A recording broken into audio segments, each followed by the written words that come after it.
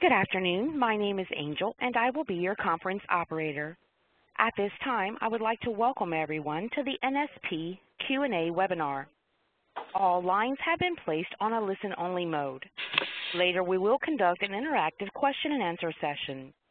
If you would like to ask a question during that time, simply press star, then the number 1 on your telephone keypad. You will hear a tone acknowledging your request and a prompt to record your name. If you would like to withdraw your question, press the star, then the number 2. I would now like to turn the conference over to Mary Paulman. Ma'am, you may begin your conference. Thank you, Angel. And I'll echo Angel's welcome once again. This is the NSP question and answer webinar, and this is really an opportunity for all of you to ask questions either verbally or written so that we can have the HUD staff who are here answer those questions. And on today's call, we have John Laswick, David Nagura, and Hunter Kurtz, and Ryan Flannery should be joining us around 3 o'clock. So, and as most of you know, Ryan is the expert here on DRGR, so we want to ask if you have a very complicated DRGR question, if you could hold off till 3 o'clock, or if it's a technical issue, my coworker at TDA, Kathy Kaminsky, can answer some of the DRGR questions as well. So if you have a quick question, we could take it. Once again, I'm Mary Paulman from TDA, and it is our pleasure to help HUD by moderating these sessions. So let me turn it over to Kathy just very briefly, because she wants to just reiterate for you how to do the question and answer format. Kathy, go ahead. Thanks, Mary. So as Angel said, if you have a question that you want to ask verbally, press star 1 on your telephone keypad. And there's also the option to ask written questions. I see we already have one in. And you'll do that by using the Q&A tool. It's found on the lower left-hand side of your screen. If you don't see it open, if you don't see a text box there, click on the arrow that's next to the word Q&A, and it will expand that box. You can send a question to all panelists, and we will rotate between taking questions over the phone and reading aloud the written questions that come in. And I will turn it over to John Laswick to start us off with some hot topics. Okay. Hello, everybody. See, we've told you there was life after deadlines, and you're all still alive, so some of you, all of you are here today at least, are still alive, so welcome to the afterlife. We have a couple of things we want to touch on. David's here with me, and he's going to tell you about the clinics we're going to have. I just want to let you know where we stood with expenditure deadlines, and then we have informal consultations and so forth, and we've been spending more time than we'd like actually doing this for the last couple of months. So in NSP 1, there's 307 grantees. 39 NSP 1 grantees missed the deadline for 100%, which is 13.4%. That was a number that was actually pretty disappointing to us because while we knew that NSP 3 wasn't going to be great, you know, after 4 years we thought NSP 1 would pretty much be done given how many communities made the obligation deadline. So that was one where we were disappointed. We have had 16 informal consultations from that group, and 23 still to be scheduled. And in NSP 2, that deadline came earlier. We only had 4 of the 56, or 7.1%, missed the deadline, and we had those consultations right away because their deadline came ahead of all the other deadlines, so those are behind us. And then with NSP 3, most of those were clustered in March, and 61 of 270 missed the 50% expenditure deadline, or 29.5%. Out of that 61, we've had 42 informal consultations.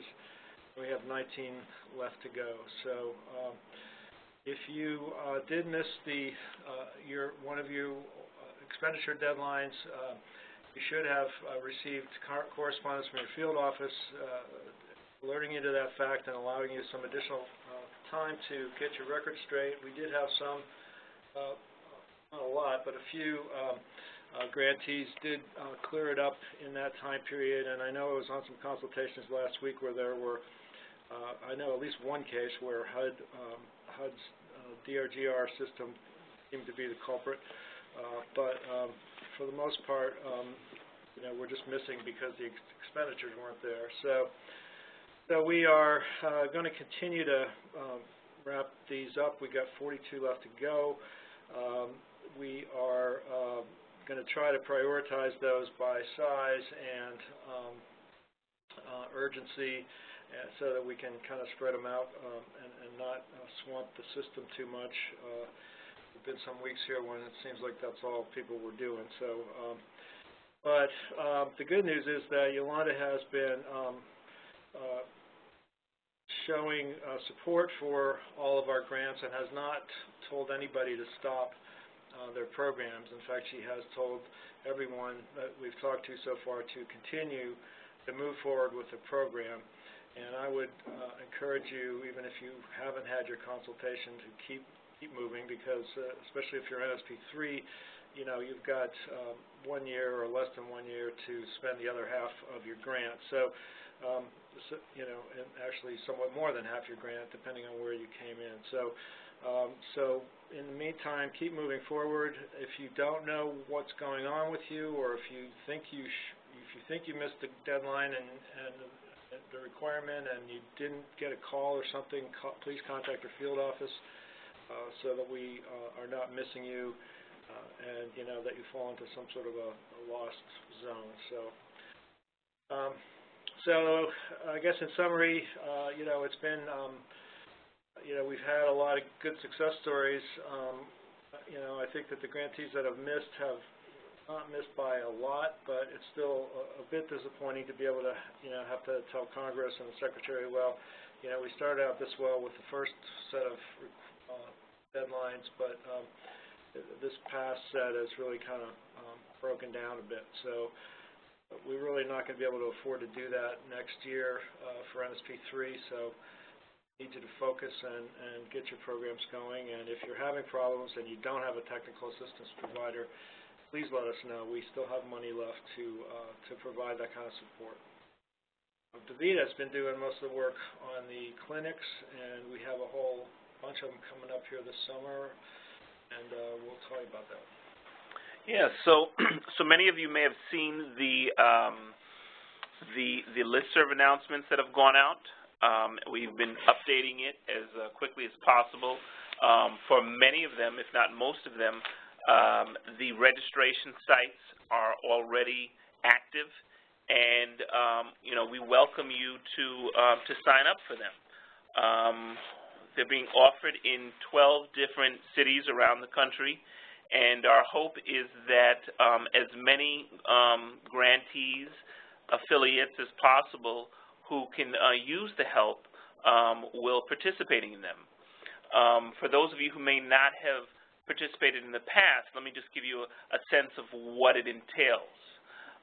Basically, this is an opportunity that HUD uses to provide face-to-face contact with grantees, answering questions, troubleshooting issues.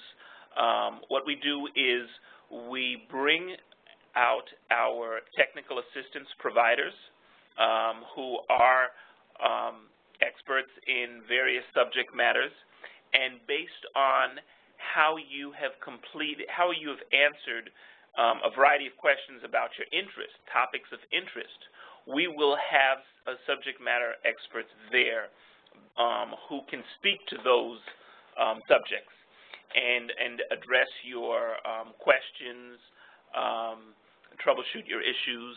In the past, we've done them at hotels, and they've been pretty big. This time around, we don't have that luxury, and most of them will be offered at HUD field offices or locations in the federal buildings in the field.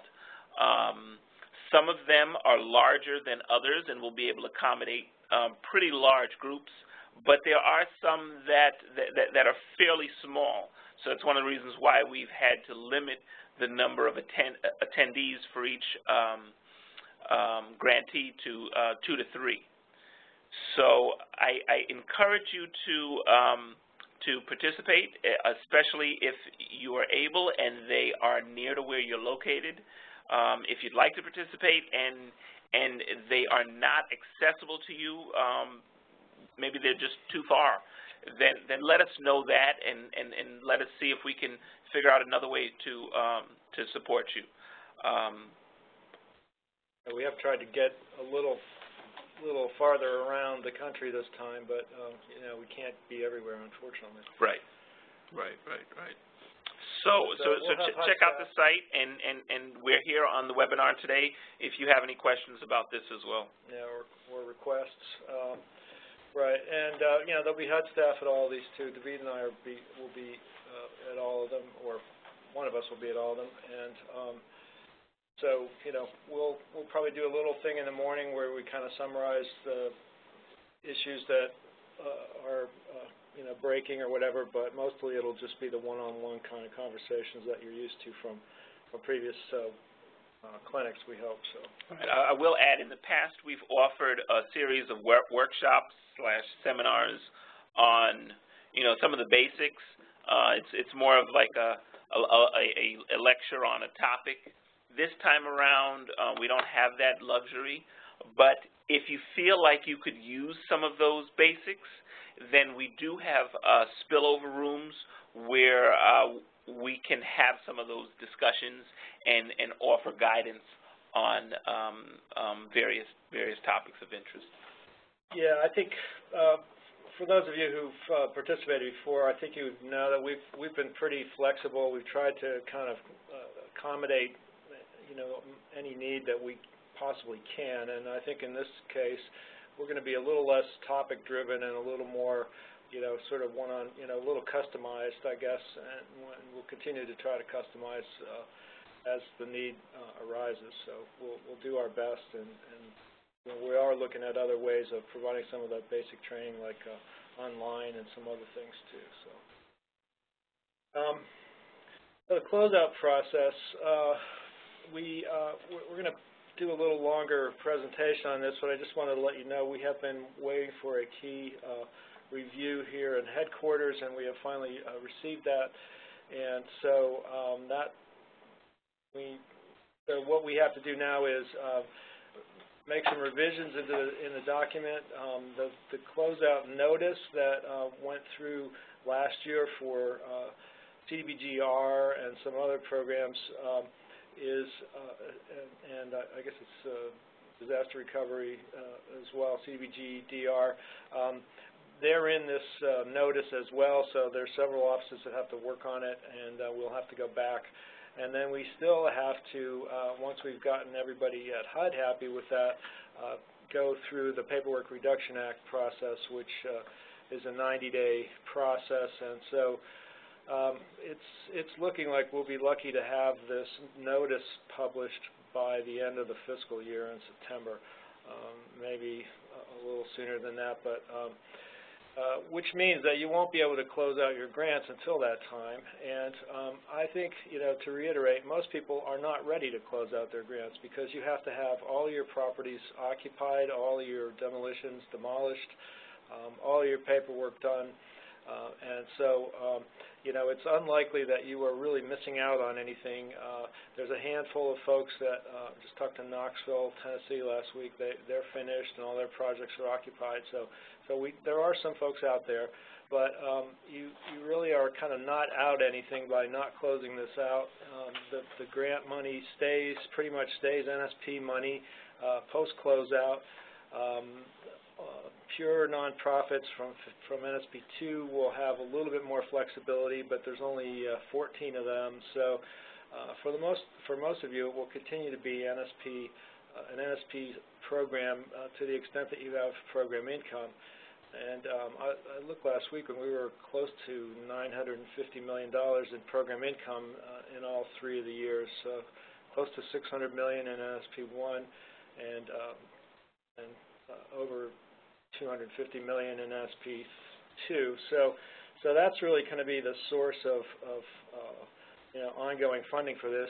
I would also mention that there is a proposal in the President's budget for 2014 that would create a $200 million fund to do NSP-like activities through a mechanism that's similar to the 108 loan guarantee program. So we really don't know how that would work yet, but there is a little bit of hope there. It would be a competitive program, so not everybody would get a shot at it. It focuses on demolition. And it focuses on demolition and rehab. So now, obviously, with demolition, you're not going to be able to use like a bond program or some kind of borrowing because you're not going to get any money back on those. So that all these details, if it gets approved, the details will have to be worked out. But I did want to mention that the budget also still includes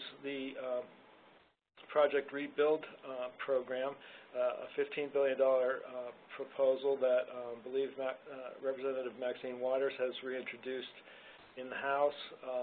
And so I can't really comment on the prospects for that, but we remain hopeful that we will continue to have some support to continue your NSP activities post-closeout. And then, so feel free to ask questions on that through the course of the webinar. And then finally, we just have had a lot of interest expressed from different folks, both inside government and from our grantees inside the federal government and from our grantees about how to do economic development in conjunction with NSP. It might be, it could be in conjunction with other programs as well, but we are looking for examples. We're only aware of a handful of cases of NSP grantees that have done some sort of economic development activities with NSP funds.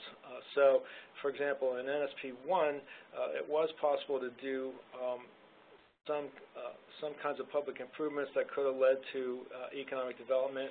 And you could do area benefit sort of activities, shops that provide services to low, moderate, and middle-income people.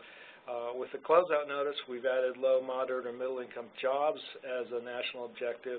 And I think the folks are kind of curious, well, how might that work, and what are the best kind of ways to think about that? And so before we get too far down the line, Jennifer Hilton on our staff here is going to be coordinating some guidelines and suggestions and best practices. And so if you have an example of a project that you've done with NSP funds or alongside NSP funds even, we would appreciate your just writing a short note to Jen and at this email address here, and so we can draw on the strengths of the NSP program as a model for other communities. So that's all we have before we take the questions, so we might as well move to questions. Mary? Well, we have one written question so far, and I'm encouraging other folks to type in. The first one is from Lynette Thomas, who says, I have a home that I want to rent out to veterans. We are in the remodeling phase of the house. Should I set it up for the 5 veterans as a single-room dwelling or as studio apartments that can accommodate the 5 veterans? And if so, what are the regulations? And she and Kathy have been emailing, so she also had a follow-up, which was, I need to know what are the requirements as far as specifications and room sizes to accommodate each veteran to suffice for that. Apparently she's got VASH vouchers. All right. So I guess I'm wondering if she's got NSP funds, because it doesn't really state that. She's just a landlord. Yeah. So okay. She's got NSP funds. It might be one answer. I would think, though, that she needs to consult with whoever's providing the certificates through her local government.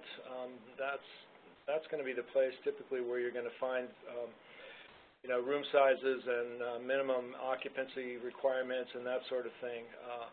I don't know that there's a, that it's an either or. I think there's going to be some trade-offs in terms of space if you try to convert a structure into separate units as opposed to individual bedrooms. You may lose some capacity but gain some, gain some higher rents. So it's a little hard to troubleshoot this one from afar, but if there's a specific NSP element to this, I'd be happy to talk about it. If there's not, though, I really would suggest that anybody in this situation really needs to consult with the funding agency, and if it's a local housing authority or a local nonprofit or whatever, that you need to go through that route. I am not that familiar with the emergency shelter and other program requirements, so I'd be, I don't mind making it up for NSP.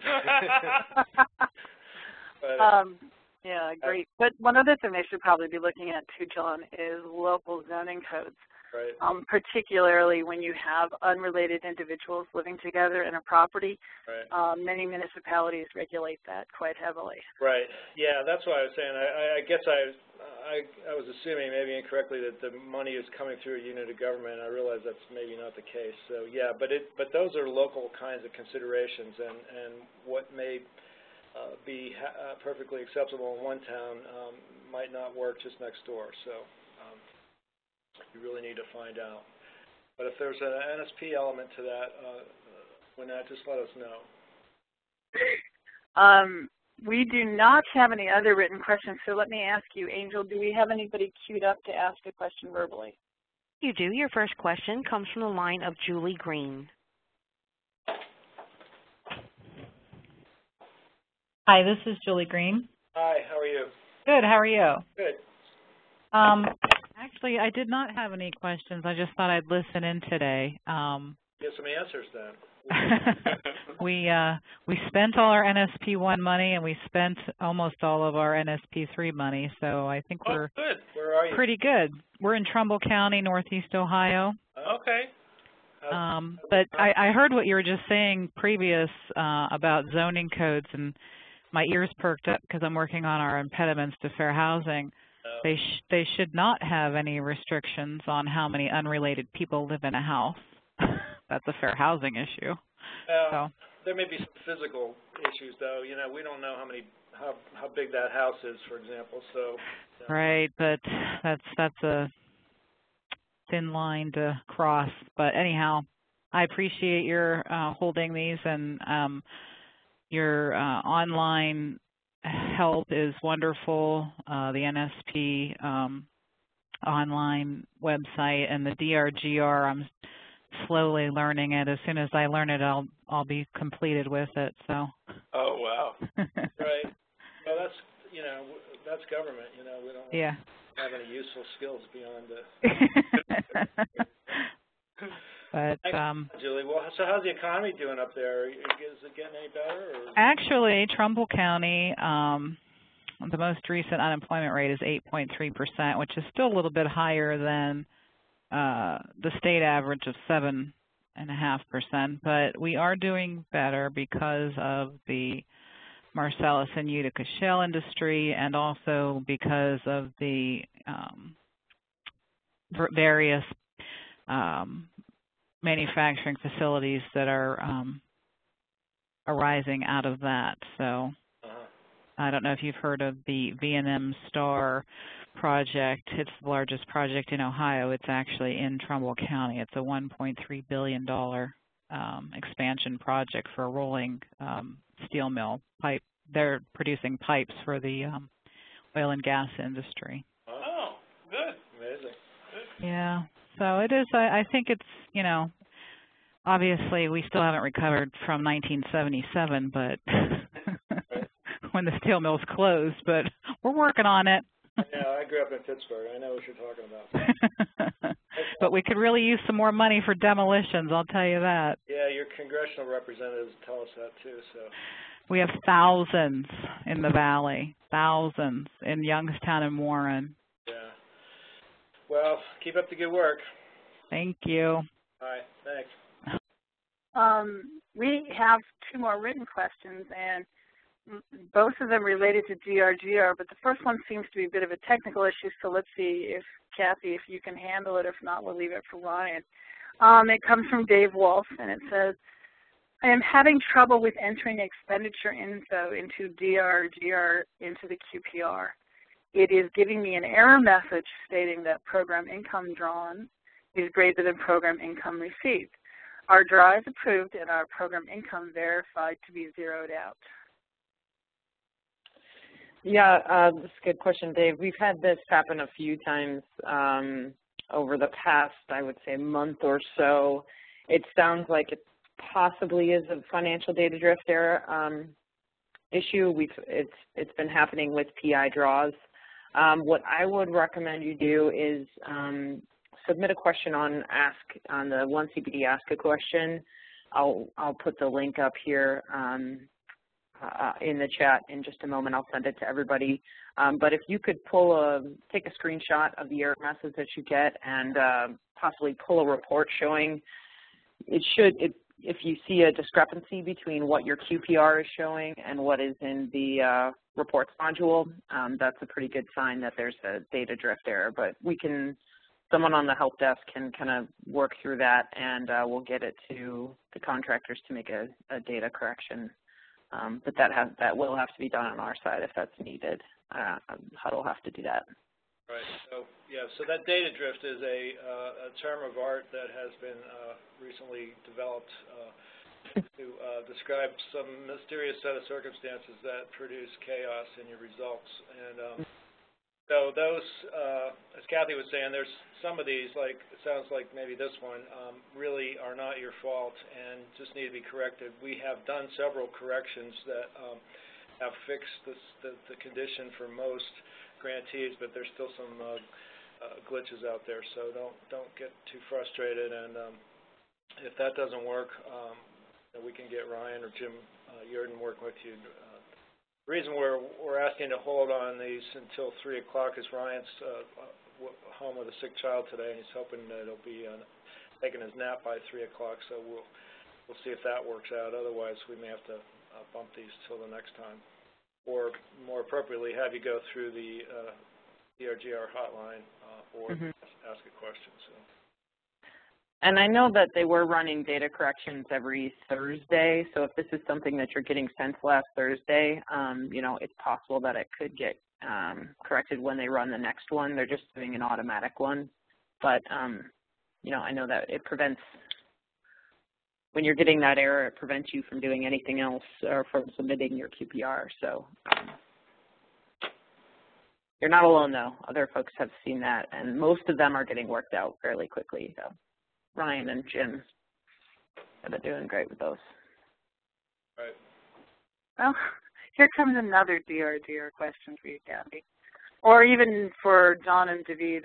When entering in performance measures in the QPR under an activity that was set up for home buyers, if you lease purchase the property, when should you enter into the performance data into the QPR?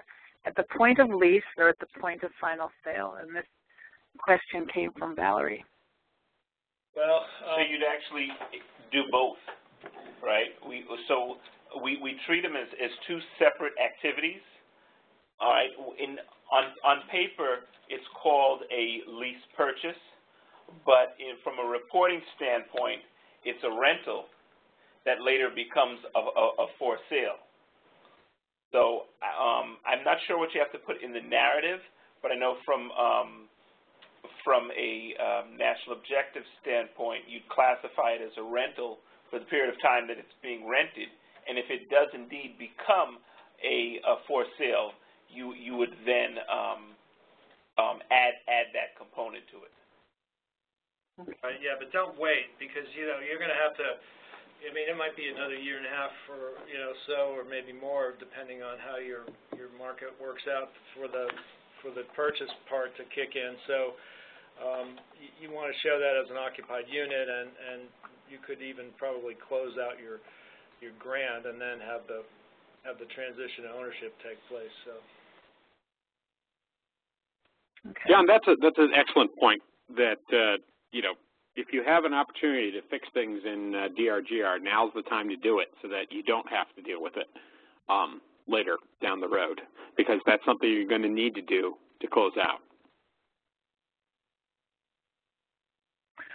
Angel, let me ask if you have any other folks queued up before I read the next written question. We do. You have a question from the line of Stella Chu. Hi, Stella. Hi. Thank you for holding these sessions. I have a question regarding program design. Our program is designed that a developing partner will take title of a foreclosed home, rehab it, and resell it to a low and moderate income buyer. At the time the property is purchased, a promissory note equal to the acquisition amount is secured through the recording of a deed of trust. The cost of rehab is on a reimbursement basis, so it is not secured by the promissory note. However, it is documented internally. At the time when the property is resold, most likely the resale price will be higher than the amount appeared on the promissory note.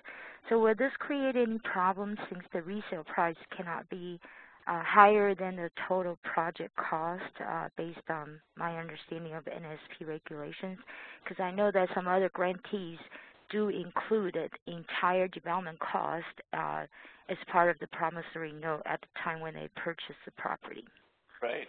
So let me just ask you on the rehab then. You're lending on the money to purchase the property, and you've got a note for that.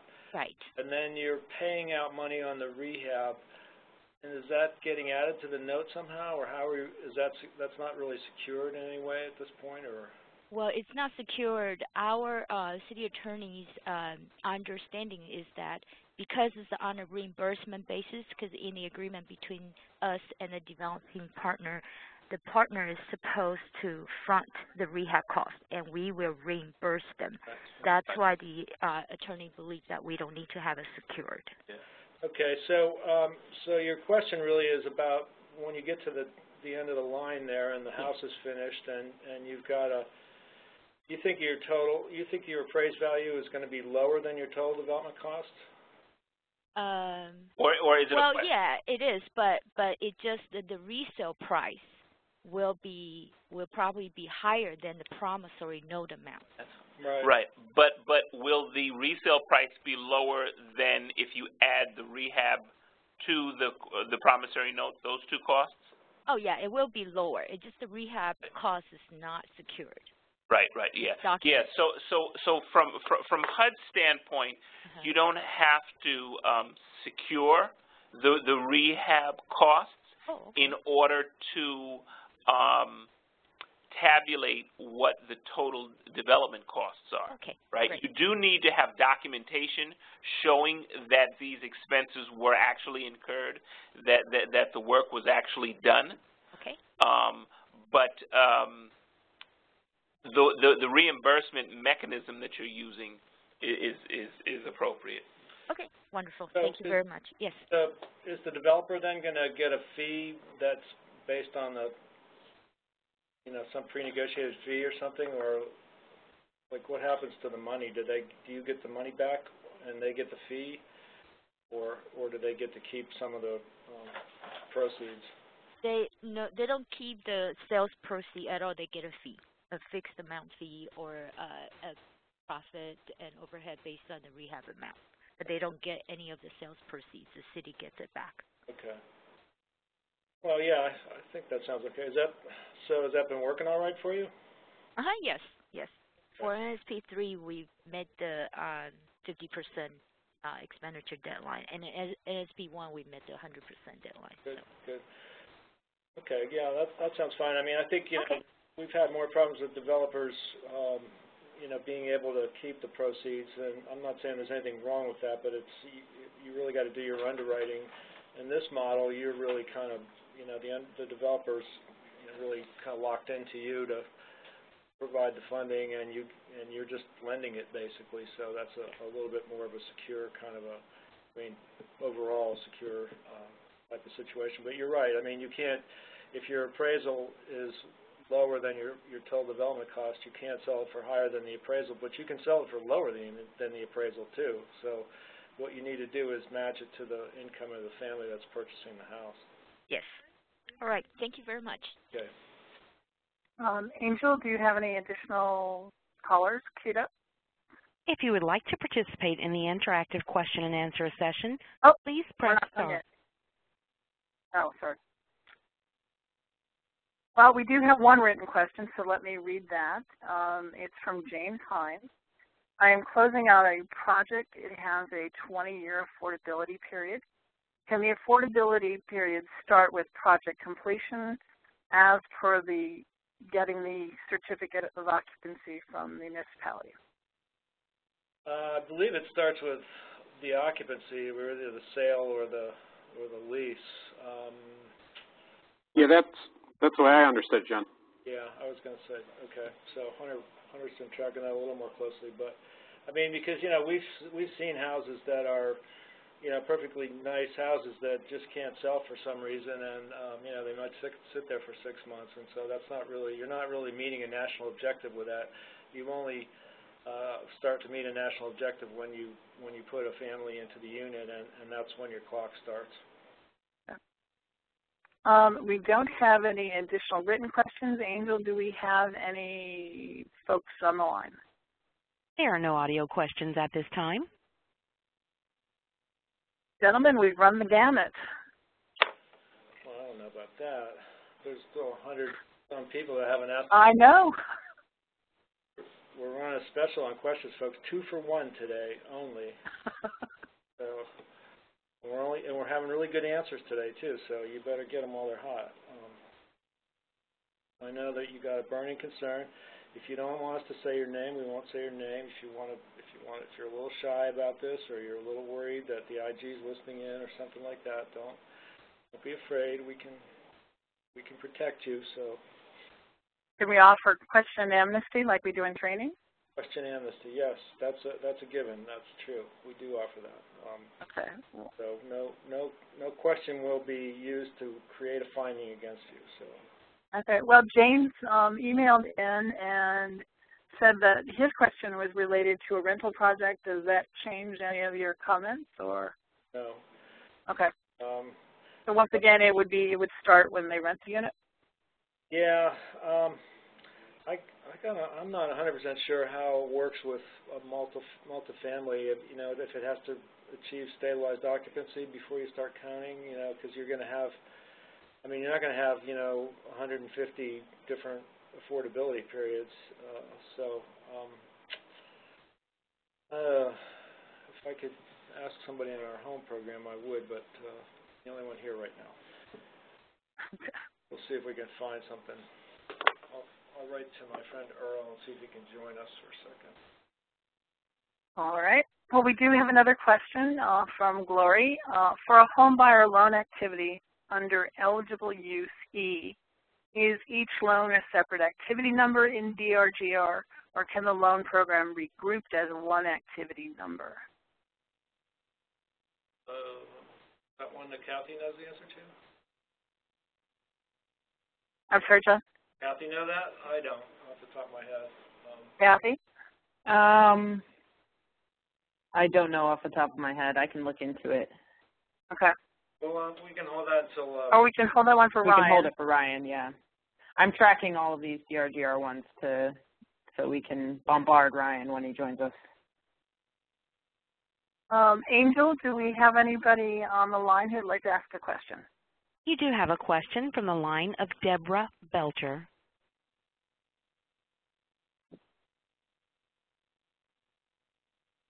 Hello? Deborah? Hello? Yes, hello, how are you? Hi, thanks for taking the call. Sure. We are intending to complete 5 or 6 rental rehabilitation single-family properties and sell them, and I use the word sell loosely. We intend to take proposals from entities who would then own, manage, and operate the properties and lease them throughout the affordability period. And we would have a deed restriction and forgivable deferred payment loan on the property. Like a non-profits or something like that? Well, either non or for-profit. The Citizen Advisory Task Force says, let's go with for-profit so we could keep it on the tax rolls. So my question is, do we have to scrutinize the income that the new owner would receive as a private entity, as long as the properties are rented to income-eligible households at not more than 30% of their income? Some of these, at least 3 of these properties, would be the low income with the 50% area median income, and the remainder would be up to 120%. So the new owner would not have a fixed rental rate, right. And it makes it difficult to make projections. And there are no other subsidies.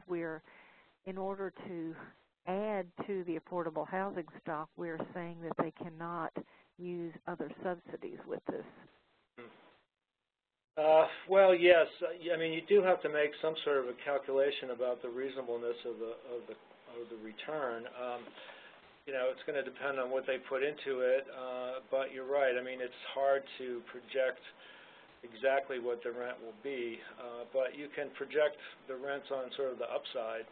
I mean, if somebody's at 120% of median and paying a rent that's commensurate with that income, and then there'd be a range down to 50% or whatever, and then another.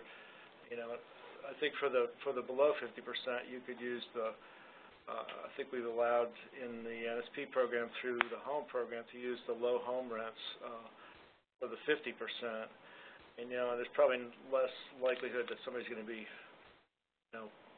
getting extremely rich on 50% rentals, but you are going to have to perform some sort of a cost feasibility analysis, and to show that under certain sort of reasonable assumptions about what the rents will be, that the buyers will not be getting a return that's unreasonable in the marketplace. And then I guess you could have some sort of a provision that that you would review these properties every once in a while and take a look at it, and if the rents do go up, you could have some sort of a provision for repayment or something like that. But that creates quite a bit of work for 5 or 6 units. So I don't. And this is NSP3, and we are,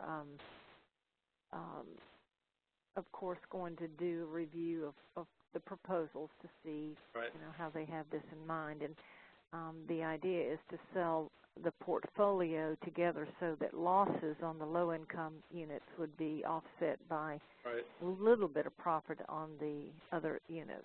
So you're going to sell them as a package? Yes. Yeah, well, that makes sense, and I think that the point you made is good. Then so you suspect the ones that are the low-income units are probably going to be inclined to lose money, and the other ones might make a profit, but it'll be offset somewhat. So that could be part of your calculation. Do you have a technical assistance provider now that's working with you? No, this is under the state of Florida program. Okay, well, you can still request technical assistance as a sub-grantee of the state, and this is the kind of thing that we can give you some sort of a general notion over the phone here, but it's just going to take some sitting down and kind of crunching numbers and helping you think it through. So I would, just go to the 1CP Resource Exchange and put in for some technical assistance, and we can get you started with, a couple of days of remote technical assistance, and that might be enough, just to kind of help you, think it through. I mean, the calculations aren't inherently complicated. It's just sort of what are the trade-offs in your community, and what kinds of things you need to worry about, that sort of stuff.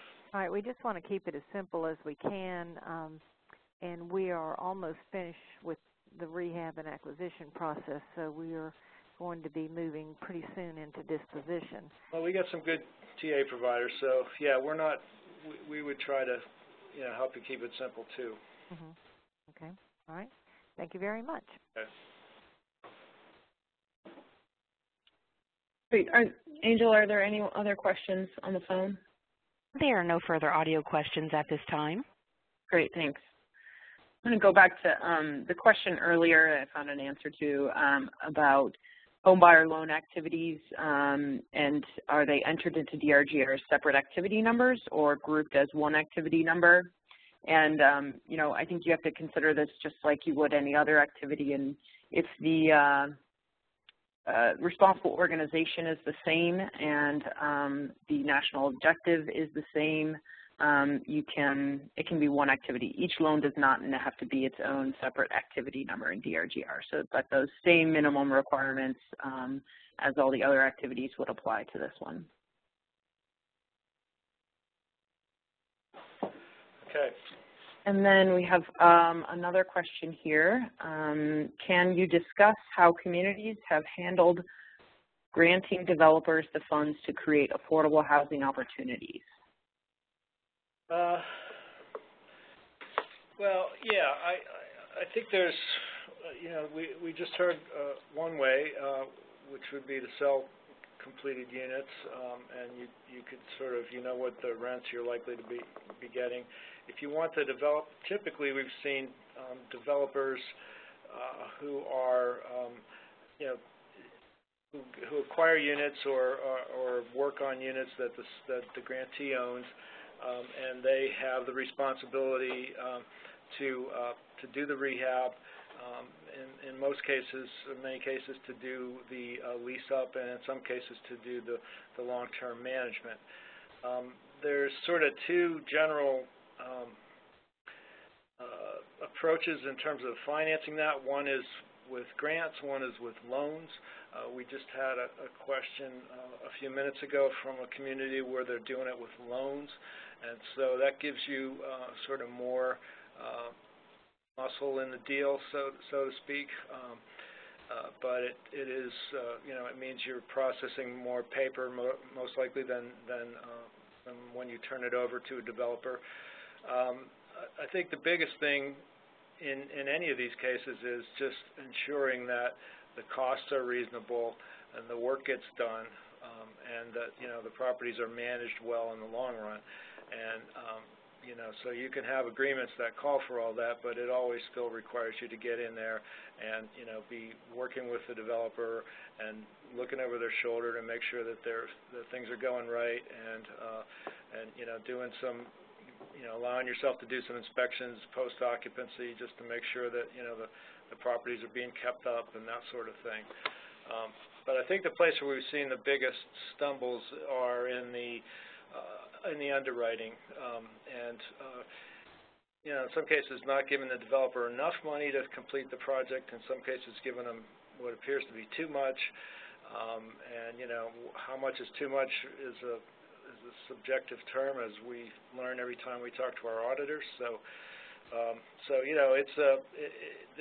there's no kind of one set formula that works perfectly every time. It depends on the capability of your organization, the capability of your developers, and how much money that you have to be working on this stuff. But I'd say in the long run, you really want to make sure that you're working with a good team. So while you're not even required to procure developers in the same way that you might procure an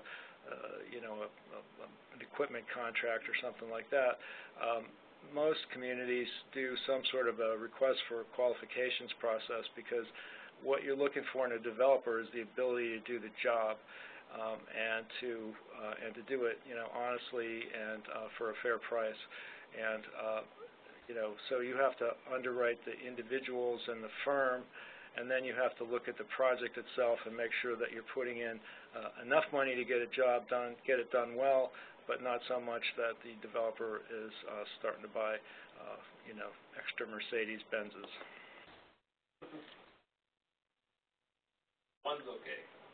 One's okay, to be One's mandatory for developers, as far as I know.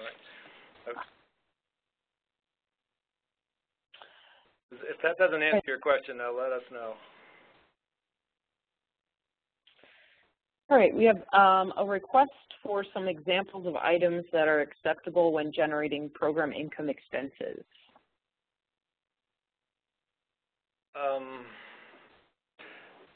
You mean what? You mean what can you spend program income on? I guess I'm not really sure about that term. Or what's considered programming? I don't know. Items are, yeah. I'll see if I can get some clarification on this one. Let's say this for starters. I mean, program income really just becomes the same as grant funds. So it has all the same rules as your original grant funds do. So, you know, you have to spend the program income first, and it has to be spent, obviously, then on eligible activities that meet a national objective and so forth and so on. So that's kind of the general principle. But if that's not what you were referring to, give us a little more detail. All right. Angel, do we have any other questions on the phone lines? There are no more audio questions at this time. Okay, we just got one more written question. And I have a DRGR question that I'm holding to since we're getting close to 3 o'clock too, but we'll do this one first, and maybe Ryan will join us in a few. So this question asks, NSP3 rental program, the local housing authority is the subrecipient who will be owner and property manager. What is the permissible fee the subrecipient can charge for property management? Flat fee, percentage of rent, or only true and actual costs? True and actual. Well, yeah, I don't know. They're a subrecipient. Yeah. So who? It's a subrecipient? It's a subrecipient that is the owner and property manager. Right. And we are the local housing authority apparently as well. Well, so you could, so you can charge exact, operating costs. I mean, but then, subrecipients are going to have administrative expenses too, so they could charge, legitimate expenses on their own part. So those would all be considered activity delivery costs, right? And whatever those costs are that they incur, they can charge. What do you want to tell them about the 3%? Yeah, we have allowed a 3% allowance for indirect costs for places that don't have an indirect cost plan that would cover things like utilities and rent and overhead and things like that aren't normally covered in things that are normally covered in an indirect cost plan, but those are pretty expensive and may not, the scale of this program may not be worth it. So is this something? Are we talking about long-term occupancy here? But the problem you have is that they're classified as a subrecipient, right? So a subrecipient is really no different than if the grantee were owning and managing a rental property, right? In that case, they can charge whatever expenses they incur managing the property. They'd have to keep timesheets and whatnot, but they couldn't do it on a fee basis because they are not a private property manager. Yeah. Well, if part of the question though is, let's say there's $10,000 a year worth of revenues, I'm just making up a number, and their expenses add up to $8,000, then it's permissible for the grantee to allow a subrecipient to keep excess revenues to use for other eligible activities. So, I mean, if that's what you're trying to do, there are ways to do that. You would have to do that through an agreement, through your subrecipient agreement. If you're just looking at controlling costs, then yeah, David is right. I mean, subrecipient is just sort of works in the same shoes that a unit of government does, and in a sense plays by all those same rules.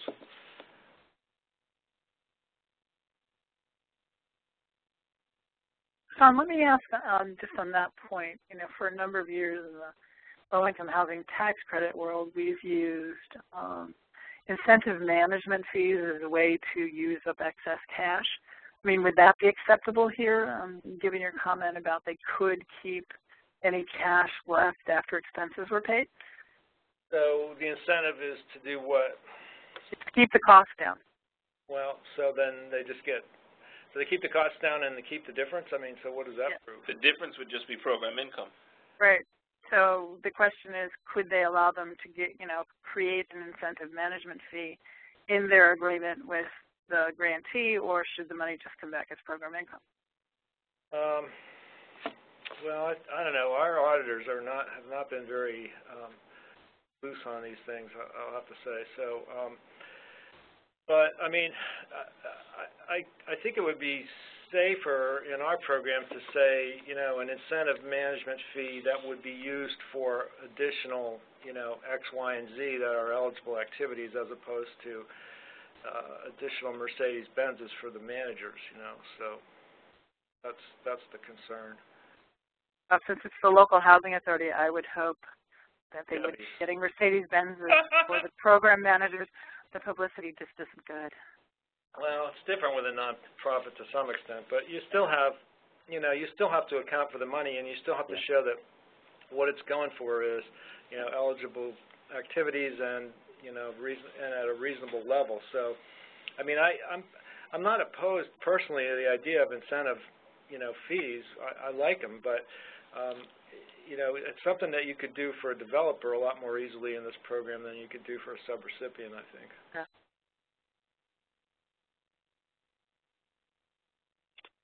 Kathy, do we have any more questions?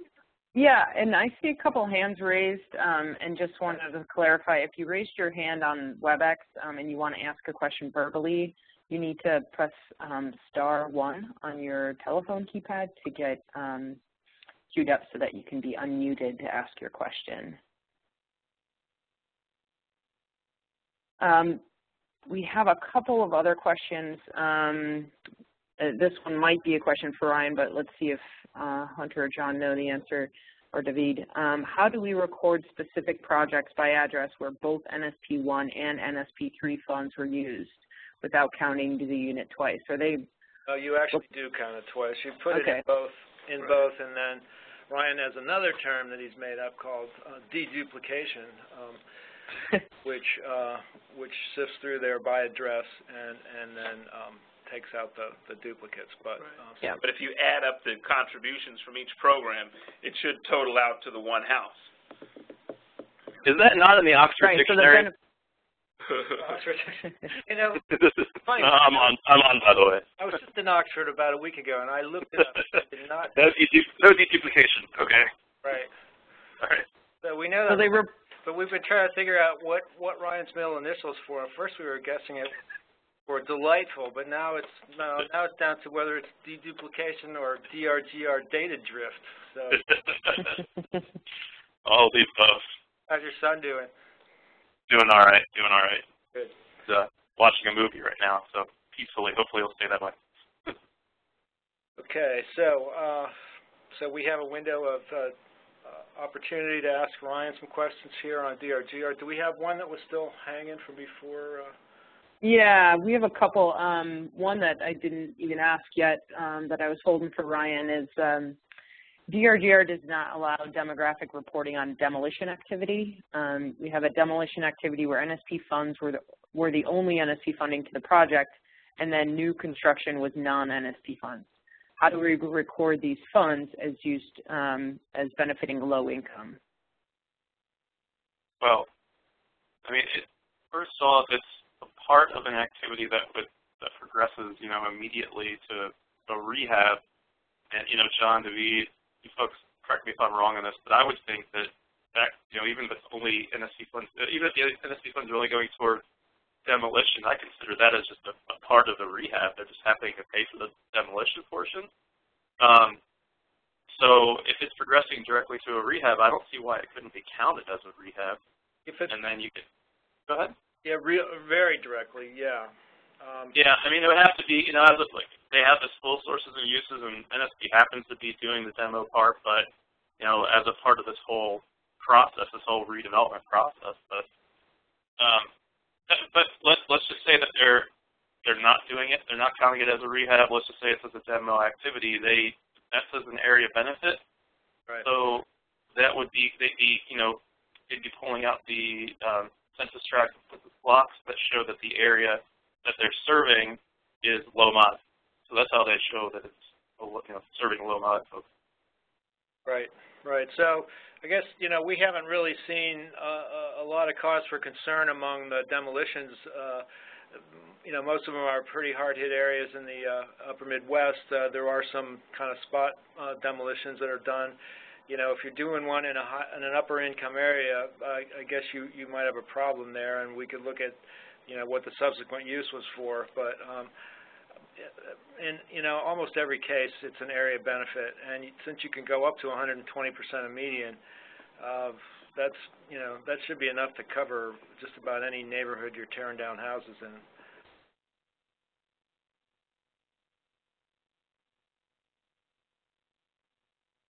All right. And just to check in too, we left earlier, Ryan, we took a question about, it sounded like somebody was maybe having the financial data drift issue with PI drawn greater than PI received on their QPR. You still want those submitted on AAQ so we can track and follow up with those? They can. I mean, I'd recommend, because we're doing these automatic reconciliations every couple of days or so, to give it a day. Actually, they're taking place on Monday, Wednesday, and Thursdays. So if it happens to be any of those 3 days and you still see it the next day, then please, submit it.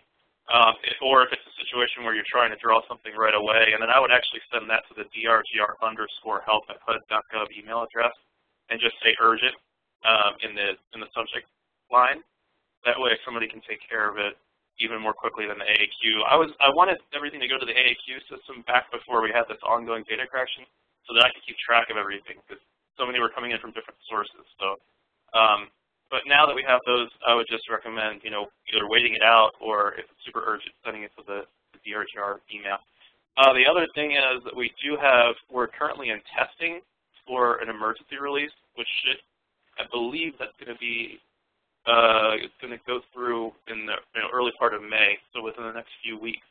And that should deal with this whole data drift issue, and I never want to hear that term ever again. Data drift. I'm with you. We also had a tip, I'm not sure if you've heard this before, that Warren submitted and said they found a kind of fix. If they don't submit program income funds on the same voucher as project funds, they don't get the problem. They're doing two separate draws. I think that's something I mentioned on the last call, but that is a way to avoid it in the first place, at least in most cases, I think. And it has to, I don't know, it just has to do with the mixture of the two funding sources, funding types, and that's causing some of these issues. So yeah, I mean, if you separate them out, you might miss it altogether, might not even encounter it in the first place.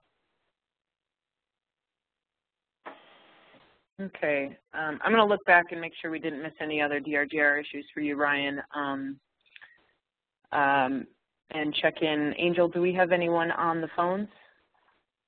You do. You have a question from the line of Ebony Baylor. Hi, everybody. Hello. Thanks for hosting these questions. Hi, John. Hi, Naveed.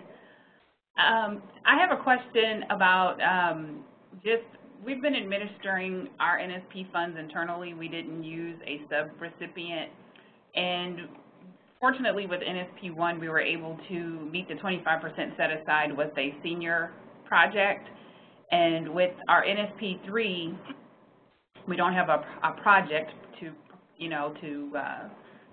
meet that set aside, and we want to try to do what we've been doing, which is provide home ownership opportunities to families. But as you guys know, that the 50% below AMI group, it's typically a home buying population. So I wanted to know if you guys are aware of any collaborations or any any activities that any other grantees might be doing that might be able, that have been working. I've heard rental come up several times, and I think on one of the other webinars there was a conversation about lease to own that came up, and I'm just trying to get an idea, you know, maybe some ideas on some things that we can do to help that particular population.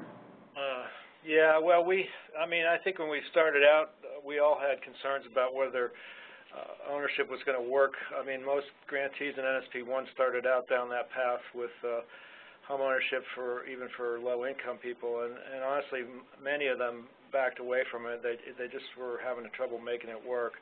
Habitat, you know, and it depends on the organization in your area, but Habitat has made that work. So that's one way to do ownership, but you know they have a whole program of sweat equity, and you know there's a lot of filtration that goes into their process. But yeah, you know, special needs housing is another one. You know, we're seeing quite a few veterans programs. Florida has some really cool you know, homeless veterans kinds of programs that they've assisted with NSP funds. But you know, also the kind of typical rental, you know, just a standard rental opportunity kind of thing with maybe a certain percentage of a development, you know, is assisted, and the rest is market rate or something like that. Those always work pretty well. Yeah. Rental is by far what most of our grantees are doing to address the set-aside requirement. For those that are doing for-sale housing, we'll see that they have to place a much deeper subsidy into the housing in order to make it work. Right, and we've seen that, and it's something that we've contemplated also. I mean, we've kind of scaled our purchasing to be on the the lower end, probably $70,000 to $80,000. Just for acquisition, and even lower than maybe when we put some more money into it. We try to keep the cost on the front end low, so that way, you know, it's low going into the home buyer. Right. But the other challenge I think that we're having too is getting these folks qualified for mortgages. Right. Yeah. In some cases, grantees are financing the mortgage, similar to what Habitat does. Right, and that's something we have to want to talk about. I guess we may have to have the conversation. Another thing too is the with the lending requirements being tighter, and a lot of these families don't have the required down payment, and of course we can't, as the seller, we can't provide down payment assistance. No, but you can provide secondary financing. Right. To help bring down the overall. Well, you can't provide it if it's an FHA mortgage, but if you're not using FHA, I don't know that there's not an NSP prohibition against that. So, are you doing a lot of FHA stuff? Yeah, a lot of FHA. It just really depends on the buyer and their credit, of course, that determines if they're eligible or not for those other loans that are not FHA. But probably 90% of the loans that have come through for the properties we've sold have been FHA, so they have that required 3.5%. Right. Well, I mean, if you're looking for a single-family kind of product, but a rental structure, there's scattered site rentals. I've seen some pretty successful ones. Reno Housing Authority, Montgomery County, Maryland have both used NSP money to provide funds for the housing authority to do scattered site rental programs. That's labor intensive. It can be costly. Because the other thing you have with the low income buyers is maybe you can get them to qualified and maybe you can lower the price enough, but they're still just one hole in the roof away from insolvency. They just don't have the resources to deal with the shocks of a furnace going out or whatever. Right. And that's the concern too. I mean, we look at that going in, and right. So, but I appreciate it. I just wanted to see if there's anybody that has successfully done that. I know it's been talked about on several webinars of the challenges that have been had. I just wanted to see if anybody successfully found a way to do it. Like I said, I hear rental talked about quite frequently, and I didn't think that that was something that we wanted to do, but I know to meet a national objective, to meet the objective on this NSP3 money, we need to, you know, figure out exactly what our approach is going to be. Well, no, there's no discouragement of rental housing. I would say quite the opposite. I mean, you know, maybe we've all been surprised, I think, as the program has evolved, you know, how it's gone from an almost all single family to, you know, we're, I don't know, around 40% multifamily now, you know, and most of that's rental. So there's really no, you know, we're not discouraging that at all. And you know, in most cases, it seems like the way to go. So even with lease purchase, you know, I mean, you're just, you know, in today's market, you know, you got to be saying to yourself, well, the family within a couple of years or so is going to have to move from whatever situation they are now to be able to qualify for a mortgage. You know, do you really think they're going to do that? You know, those programs haven't been easy either. So, I mean, I don't know, unless you're really dead set against rental for some reason, I would take a harder look at that. And if there are any callers who are listening that have some suggestions, please just raise your hand and share it with us. Yeah. Thank you, guys. Okay. And your next question comes from the line of Ruth Simmons.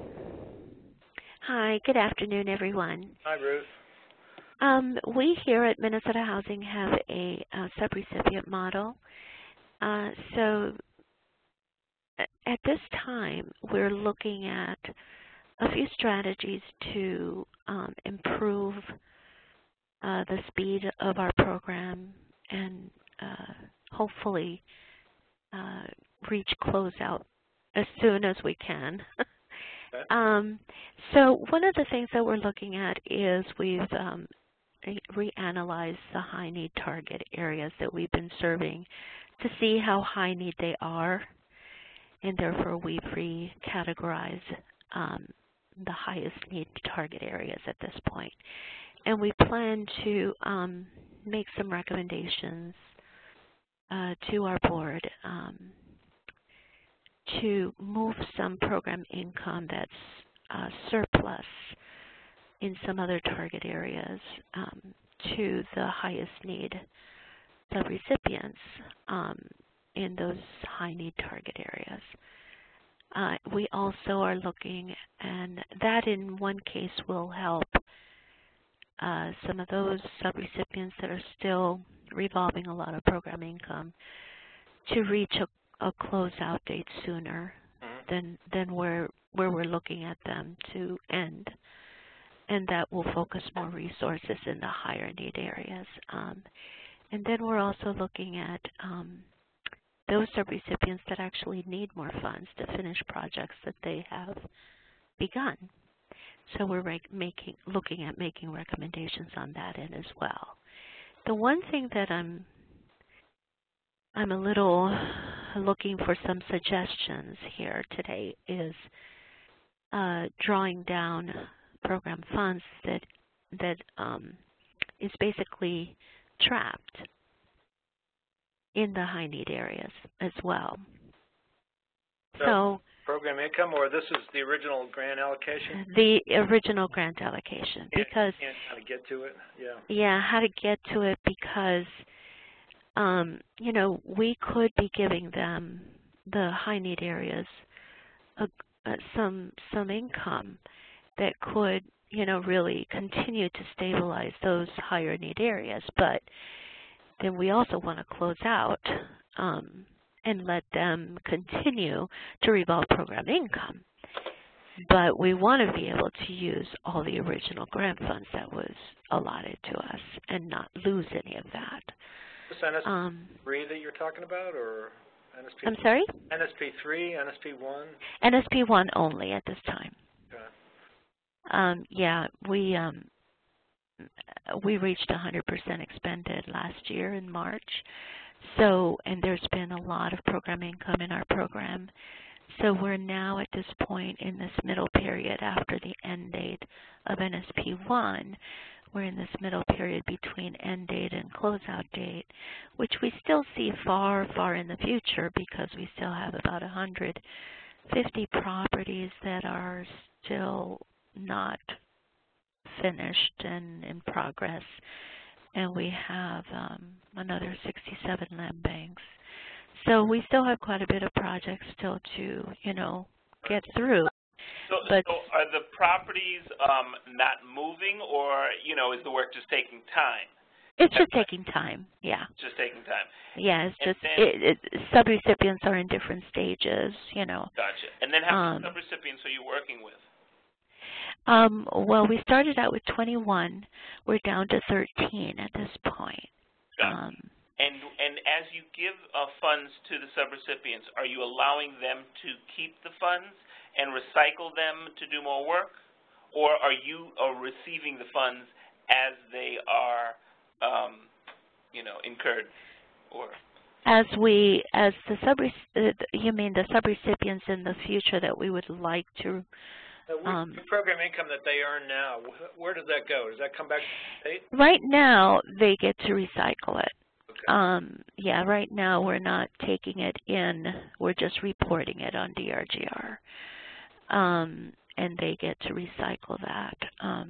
And therefore, a few of them have made quite a bit of program income, and they continue to make it. And therefore our need to analyze, is this revolving still making a lot of sense to continue there, or should we move it somewhere else where there's a higher need? You have some flexibility to move funds around. I mean, if they're not, you know, if they're underutilized in one area and they're needed in another, you know, and you're talking about approved areas. I mean, it seems to me like it would be at most a local amendment, you know, that you could work out with the field office there.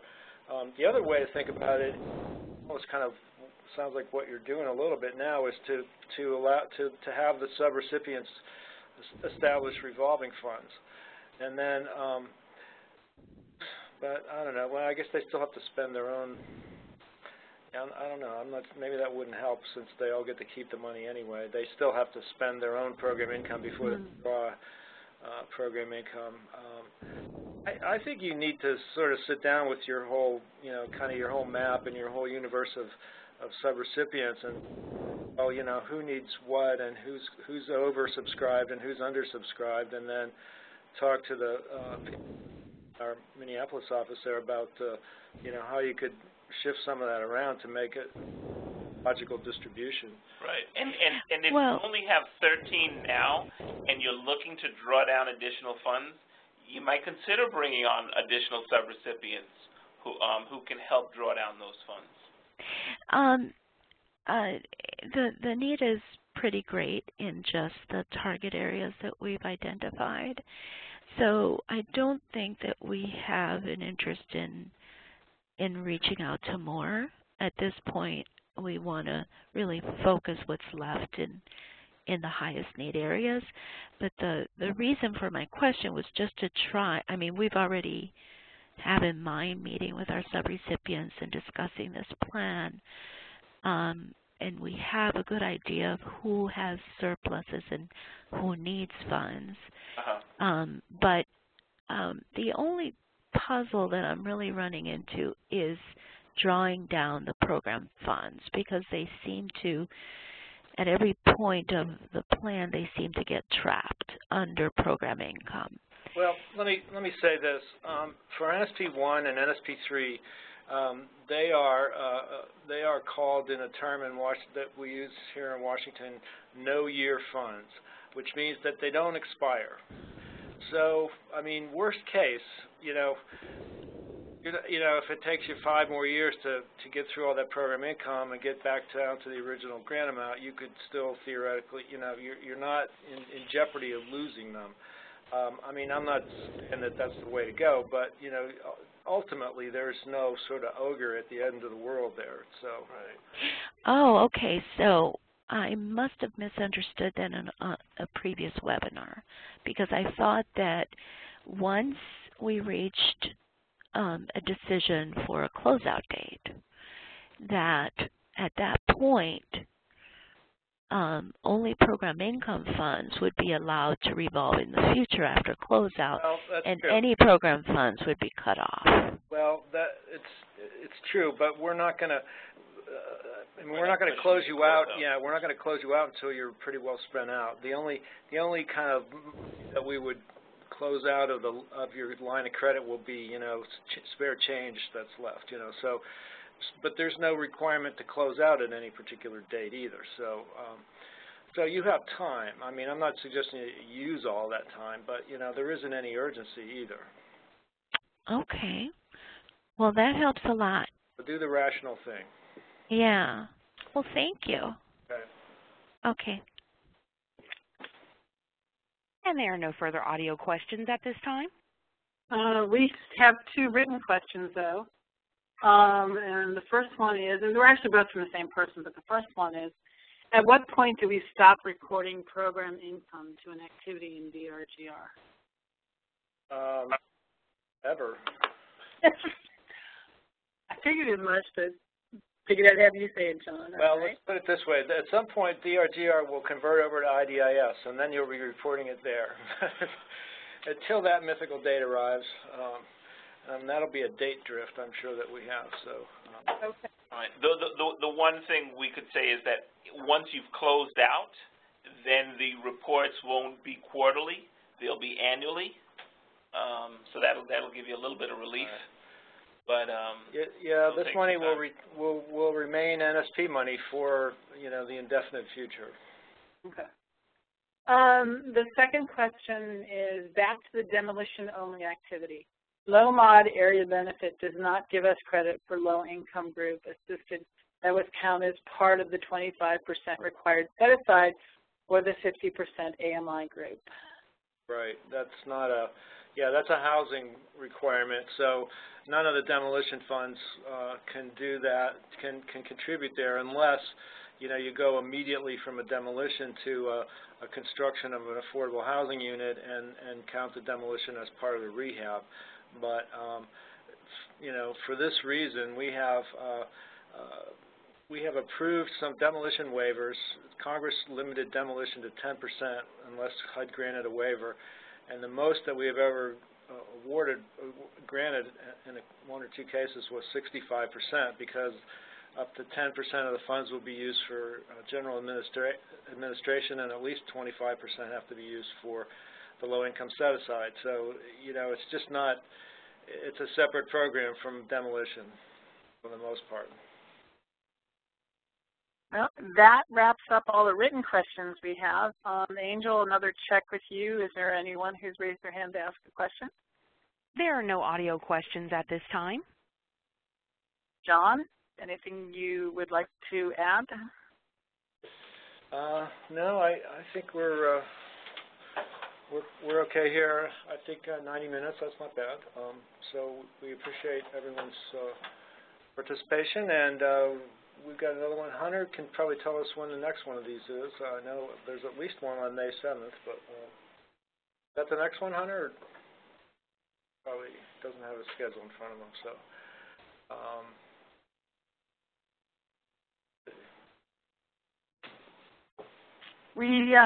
Well, let me just say that the last slide in the deck talks about answering a very quick SurveyMonkey, where we would like to get everyone's feedback on today's presentation. So when you go to log off, this will automatically pop up, and please answer it. It's very helpful for us to understand, is the format working for you, or is there something more that we should be doing that will assist all the grantees to get their questions answered. John, last word? I see from my calendar, at least it looks like we have rescheduled the marketing and disposition strategies to next Thursday, the 2nd of May. So I think that was one that we were not ready for a couple of weeks ago. So I think that one's coming up. And, you know, any number of places are having difficulty selling units, whether it's getting financing or the market's going on them or whatever. So that should be a good one.